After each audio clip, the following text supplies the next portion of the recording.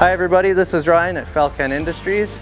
I'm a fabricator in the finishing shop, and today we're going to look at the 170 reel trailer. So our 170 reel trailers come with two options for a hitch. You can either go with a pintle hitch for the front, or you can go with the classic 5/16 ball hitch. The current options on this trailer are the fact that it has a solar panel for charging the 12-volt battery, as well as a 110 plug also for charging the battery if you're unable to get to a sunny area and it's stored inside. There is also a trickle charge that does come off the truck while being towed to charge the battery. The axle on this particular trailer is a 7,000-pound axle, allowing you to safely lift a normal reel. But we also offer extension arms to allow you to reach out and grab reels that might be in a precarious spot or a little bit farther away from the trailer in which you'd like to get to. The 170 trailer is controlled with a very simple 2-bank or 4-bank control. On this model of 170 trailer, we're going to go with a 235/80 R16 8-bolt rim and tire. On the 170 trailer,